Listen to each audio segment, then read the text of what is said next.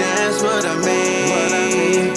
YouTube team, keep it clean. You see my boy, he like gotta made it. Boy, that's my homie, ain't that right engraving?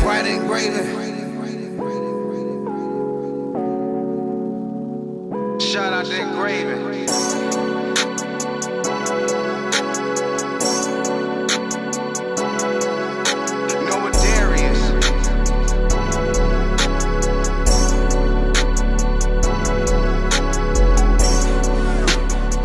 Team, keep it clean. What's going on? It's Ingraven here with another video and another episode of NFL questions from subscribers. But this is another special episode because it features a very special guest. Highly requested guest as well. But before we get into this episode of questions from subs, I gotta say I appreciate y'all. Shout out to all the team. Oh man, I'm getting so hyped. I done hit the mic. Shout out to all the Team Keep It Clean patrons. I love y'all. Thank you. Team Keep It Clean. We are getting through this slow season. We getting there. It ain't slowed down over here, but we getting through it together, all together.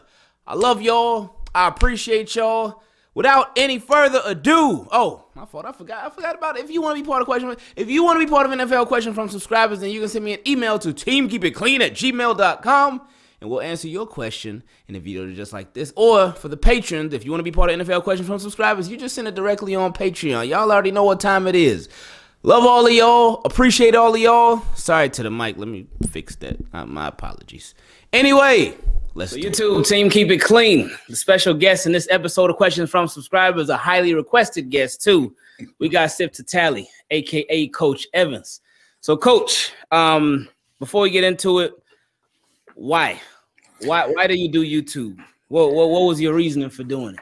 Okay, it's a little story time since you asked. It started off as a straight podcast, similar to what you do, and there's a podcast here in town, and they talked about local high school athletes, and I thought it was not a good podcast, so to speak. It was more politics, and so in my words, I wanted to get one with local coaches, and we talk about the local athletes, and then maybe even give the athletes a platform to talk about their recruitment and stuff like that. And so it started off as a podcast. It was Sip to Tally podcast. I did maybe 12 or so episodes. Then we had a thing called Tally Up the Points with a couple coaches, and we talked about their schedule and games and kind of summarized it up like a Monday morning quarterback type deal. And so I don't know if you know, but Voch Lombardi actually played center for me while he was in high school, and he was doing his thing with the Cowboys. He's a Cowboys YouTuber. So he was a center for me in like maybe 09, 10, 11, like that. I never knew he played for you. Yeah, and so he was doing his thing at Cowboys, and he asked me, try it out. And I said, and at the time, I didn't really see any Ravens presence on YouTube, but I wasn't really looking either. And so I did it, and I liked it. Cool, and then the fact that people would ask questions and was intrigued by what I had to say made me even hungrier to do more. Then I think I came across your channel and kind of saw what you was doing. I said, well, I'm going to do a little something different because all of us don't need to do the same thing. And then I started seeing other different guys coming in. And once I got 1,000 subscribers, no, not 1,000 subscribers. It was going slow. And then when Lamar took over and the fact that I was able to break down some of the stuff Lamar was doing, and the channel took off. So I went from maybe 300 subscribers to 1,000 in Lamar's breakout time. And that just fueled the hunger to keep going. And it's part of my daily life. I just love doing it. Yeah, man, it is fun. And I appreciate your perspective. And like you said, it's a lot of people that do the Ravens content and whatnot, but everybody got their own different viewpoints, and they all bring something different to the table. And you are an actual coach. So you know the X's and O's. You know your stuff. You could break this and that down, and watching the film and all that, and see what went right, what went wrong, and all that, which I appreciate about you. But how is it coaching? How is it when you actually watching the Ravens play or watching whatever team play? Do you look at it in a more analytical viewpoint or whatnot, or do you just enjoy the game and relax? Well, I'm pretty sure you don't just enjoy the game and relax. I enjoy other people's games, but when I watch us play, I try to relax, but when things aren't going right, my eyes start going to different places. Like normal people just watch the ball. Yeah, I don't. if we blowing somebody out, we moving good. I watch the ball and enjoy the game and relax. But if it's crunch time, it's a close game. I'm watching certain people that I think are certain areas where I think we weak at to see who doing what. Okay, and so I like that. That's kind of how I look at it. But I really would love to just, the last time I just relaxed and watched the game was the one game I went to.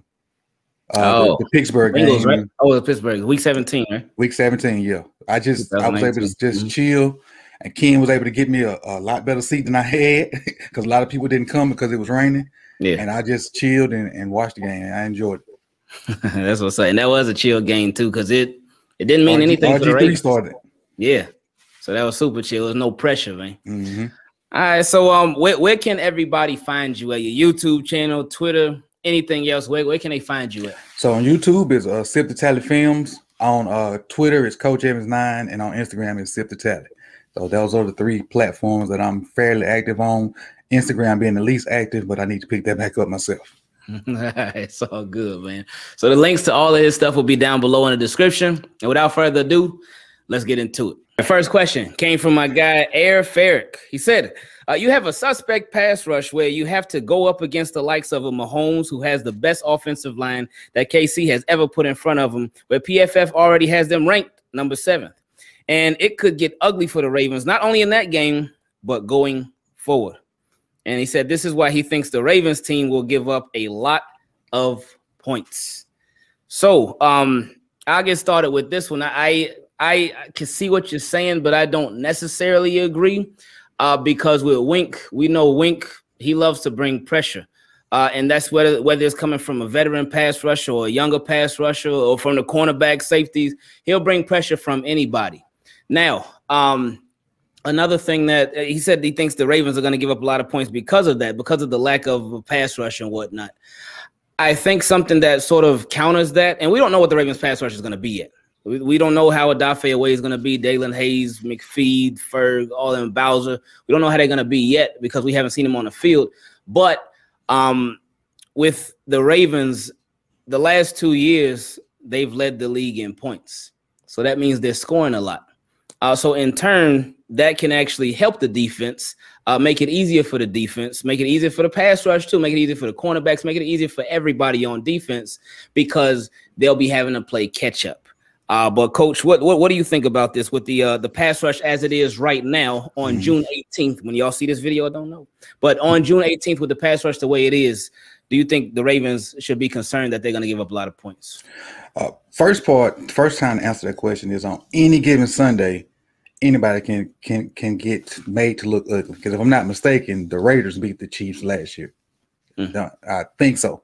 And the Raiders were not very good. But as far as our pass rush, the main thing with Mahomes, I feel, is going to be pressure. You can't let him sit there and, go to a second and third read because those second and third reads are burners.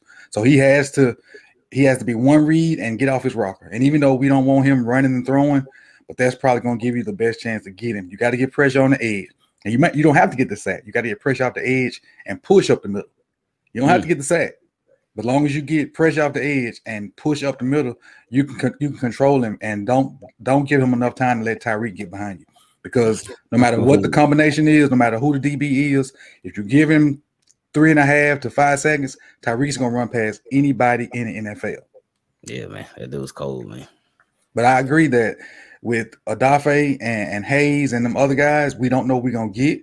But the way Wink draws up pressure and the athleticism of just those 2 guys, not to mention the other guys we got, Wink plus that speed is different. And, most people know I wasn't a fan of Odafe at first, but just thinking about how Wink draws up pressure, what Campbell can do, what Williams can do, and then you got a guy that's maybe not as good as Judon yet, but it's probably faster and quicker twitch than Judon and can maybe get home.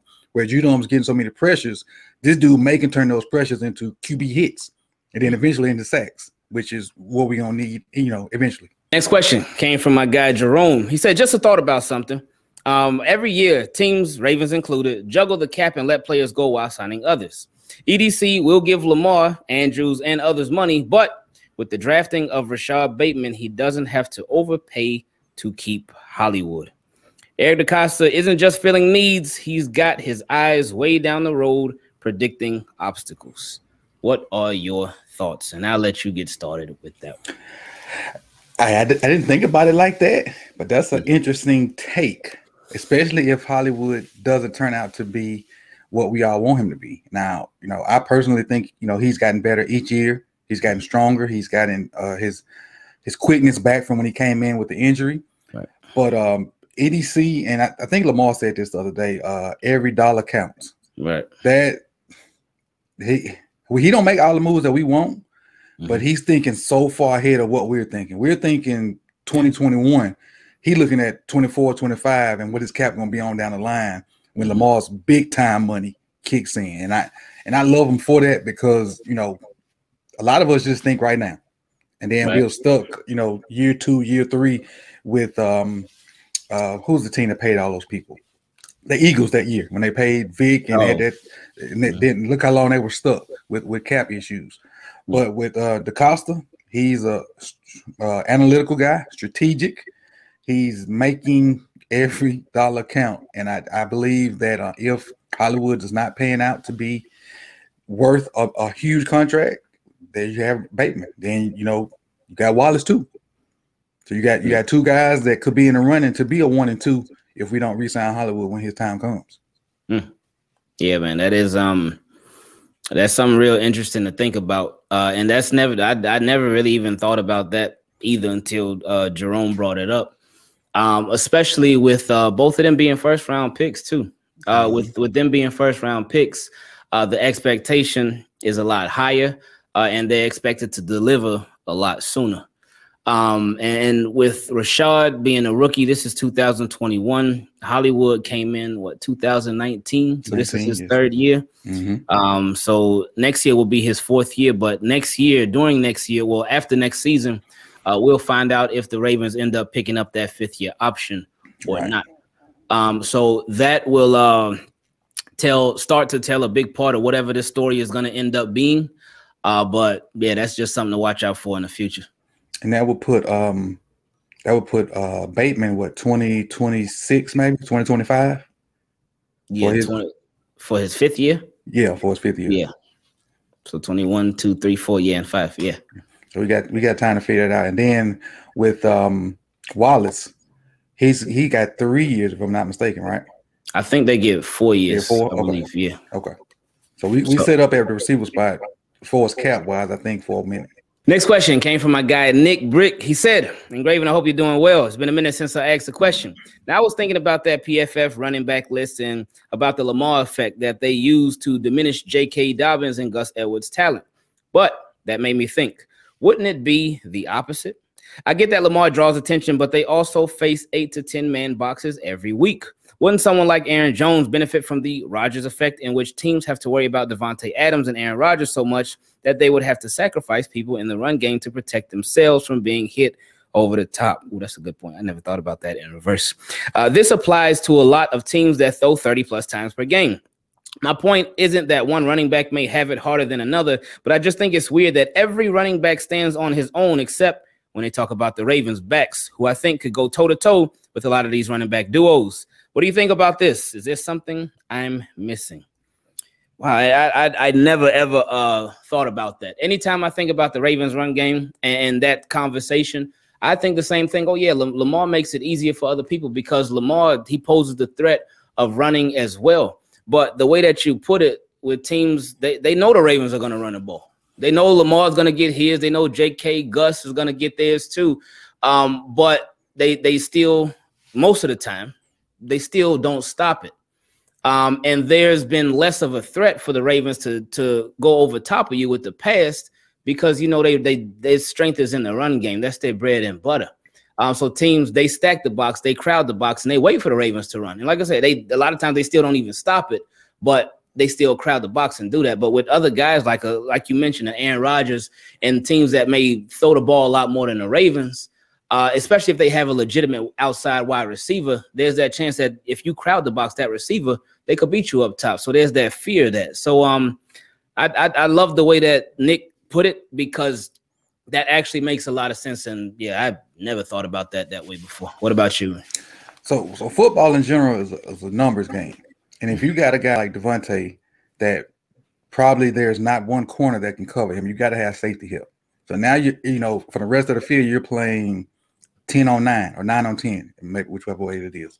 And then you can run the ball. That's where Aaron Jones benefits from that. And now imagine if Green Bay had another threat, even a good tight end. I mean, they got one guy, but just a big name guy. Aaron Jones would have, 2 miles to run. But it's a team concept, and you got to have guys that make the other part of the game better. So, like you said, Ravens get a lot of stack boxes. So if we get to the point, and it's funny that this question came up because I talked about it last night on mine. Whenever you see this, a lot of the runs that we have are read runs, especially in third down situations. I talked about third down situation with JK, and most of the runs were either counter bash, which Lamar has an option to keep it, or power read, which Lamar has an option to keep it. So him, being a running threat does help our running backs, because you have to be disciplined in your gap integrity, and you can't just sell out and go tackle the running back, because Lamar will come out and probably hurt you, worse than JK or Gus or whoever else running the ball will. Now, looking forward, if we produce in the passing game like I think we will, and we don't have to just blow it out the water and throw for 4,500 yards. Right. If we throw for 35 to anywhere around that 35, the run game, you're probably going to see more runs. Honestly, we don't even have to throw for 35. If we come out early and hit deep to intermediate routes, and people have to play too high, which is too safety high, we're gonna run the ball all day. Which, as much as we run it out, people complain because we didn't get over the top. We'll be running the den with huge leads, and people be trying to play catch up, which will help the defense. So it all goes back to the team concept. The front end and the back end got to work together on defense. The offense got to help the defense. And for people that forgot, when Lamar first came in, our defense was not playing great. The fact that Lamar could come in and he could run it, and the running backs could run it, and we could control the clock. So when Suggs and them came back on the field, they were rested. They weren't as tired. When Joe was going out there going, not 3 and out every play, but throwing 3 passes and getting stuffed on third down, and then they come right back. We're tired. So when Lamar got in, we started controlling the clock, and then the defense got better. So that's the whole team concept. And we don't really have to talk about special teams, but we've had the best special teams for a while in Baltimore with the 3-headed monster, even though one of them gone now. Next question came from my guy, Jimmy. He said, "What's good, Ingraven? It's Jimmy with a question from subscribers. This team is looking like they're finally ready for a trip to the AFC Championship and maybe even a Super Bowl. But we all know the pass rush is still a concern due to the unproven commodities, which brings me to this. Would you be okay with a trade for one Chandler Jones? And what do you think it would take to get a deal like this done? I recently read that he has 1 year left on his deal and has averaged double-digit sacks for the last 5 out of 6 years. And we know the Ravens will legit try to trade for any top defender that they can get their hands on, as opposed to the offense. I appreciate your time and the service you provide to us, and hope that you and the family are blessed, brother. Appreciate it, Jimmy. So trading for Chandler Jones, this is one that I had talked about a lot last year, obviously before the Yannick Ngakoue trade. I don't see it happening, though. I don't see them attempting. I don't see Arizona letting him go. I mean, you never say never, but I just don't see it happening, especially since they got J.J. Watt. So I think Arizona is going to want to really do everything that they can to keep those guys intact, keep those guys in place, and have those guys as their primary pass rushers, and not let Chandler Jones end up going. What about you, Coach? Yeah, I feel like Arizona won't even seek a trade or try to get rid of them unless they have a horrible start. If they have a horrible start, if they're 1-5 in week 6 or something like that, and then they can try to move off of them so they can get something in return, whether just lose them in free agency. But if they're competitive, which I foresee them being competitive, and they're probably in the, dare I say, the hardest division in the NFL.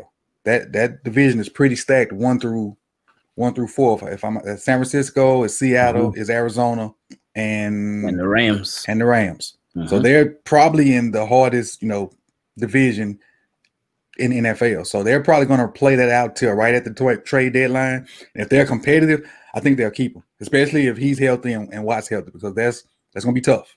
Yeah. You can't double both of them. That's going to be tough, especially if they got any kind of pressure up the middle. I don't know who their interior linemen are, but both of them on different ends, that's going to be tough. But I see them staying unless they're not competitive early in the season. That's a good point. I didn't think about it like that, man. The next question came from my boy, Kevin. He said, "Hey, Ingraven, how's it going? It's Kevin. Hope all is well. Got a business question for you since I know you love that side of football oh so much. Ever since Gus got that nice $10 million extension, I have seen so much buzz around social media and fans about how underrated Gus Edwards is, with many media accounts putting him on post, calling him the most underrated running back in the league. My question, Ingraven, is do you think that the Ravens and Eric DeCosta did this on purpose to drive up his trade stock? I know we all love Gus, but we also know that J.K. Dobbins is our running back #1, and the Ravens love their draft picks. What are your thoughts? This could also explain stuff like Todd Gurley visiting, maybe. I never thought about that like that. But the way that the contract is, it's extremely cheap. Like 2 years, it's a contract extension for 2 years for $5 million a piece. Like that's really, really cheap. And for Gus Edwards, initially when I first read this question, like I was thinking like, no, I don't think they would do that. And I still don't even think that they would do that. But at the same time, it's a cheap deal. So I just feel like for Gus to be on the move, Ravens would have to have something an offer that they just absolutely could not refuse. I definitely don't think anything would happen this year. The deal doesn't kick in until the following. I don't see it happening. You never know, but I don't see Gus Edwards being traded. I do like your extra thinking though.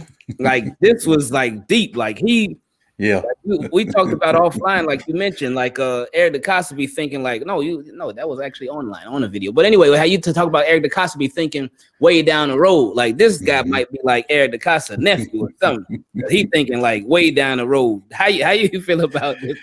And like we spoke about a minute ago, I can only think right now. And so what I'm thinking is, I don't think they did that on purpose. But you think about it, we had 3 quality running backs to start. And you want all those guys to get carries, and you want them to be fresh.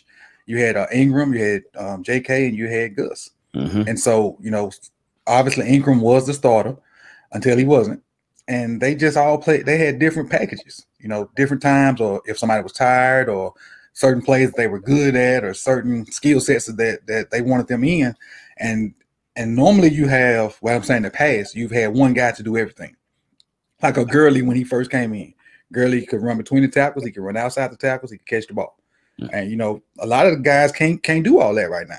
And I think JK has the better hands out of the two.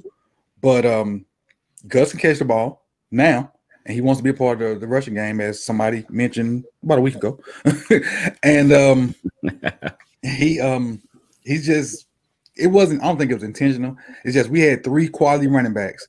And so you get paid, in my opinion, based off numbers. And because he didn't have 1,200 yards rushing and whatever, I ain't gonna say didn't deserve a huge contract, but they kind of do it based off production. And because he doesn't have 200 carries, he's not gonna have that top tier production. So that's why I think they were able to get him at the price they got him at. Now, like your question came in, that's some upper level thinking. If DeCosta sent that down, hey, look, he only needs 6 carries this game. We got to re-sign him, and then we could give him some more. That's some Back to the Future type stuff right there. Now, one thing that I will mention though? I have heard some people. I remember last year, I have heard some people that thought about that, like, oh, maybe the Ravens, because it happens. Especially when players have those incentivized contracts where it's like, oh, you get X amount of yards or X amount of catches, then you'll get this bonus. So I have heard people think that maybe the Ravens, one of the reasons why they kept Gus carry so low, because they wanted to keep his value low. So when it came to them potentially re-signing him, they wouldn't have to break the bank for him. Yeah, I do think that happens. Yeah. And I would hope that, it's business, man. It's a business. I was gonna say I would hope that would not be the case, but NFL is a business. So that could be a possibility, and in this case, it certainly worked out when you keep Gus Edwards on an extent for $5 million a year, man. That's his second contract, right? Man, that's filthy, man. It's a great bargain, making every dollar count.